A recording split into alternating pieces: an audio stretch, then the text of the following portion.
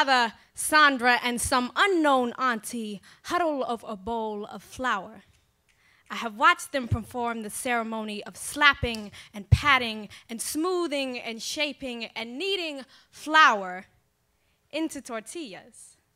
I've been invited to join them many times in this ceremony, this ritual, but someone must be sacrificed. Being the small and tender me who was giving them the impression that I don't eat enough anyways, I am schoolgirl shamed into the kitchen.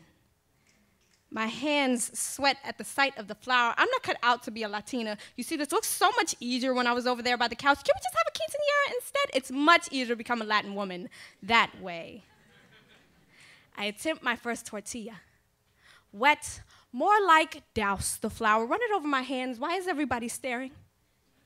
I'm aware that I'm making a mess. This is a mess. It looks lumpy and rigid. I go sit back down and wait for the food.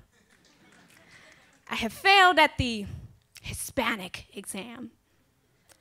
I am like my tortilla, a failure.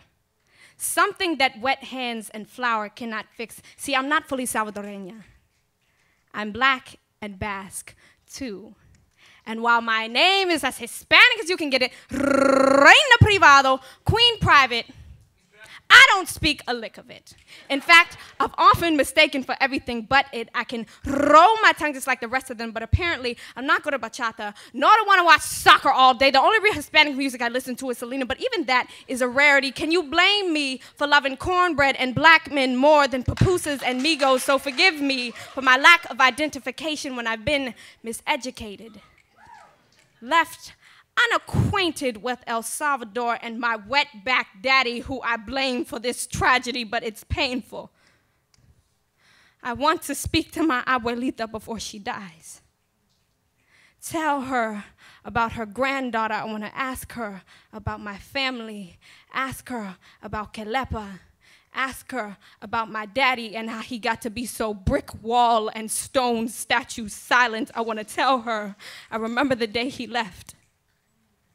I was 5, and I stood in the doorway of the bedroom and said, "Daddy, where are you going?" To no reply. From then on, I knew I'd be all my mother's daughter as I watched my Salvadorian inheritance drive away with a hussy in a red car. Tia Ada, Sandra, and some unknown auntie huddle over a bowl of flour.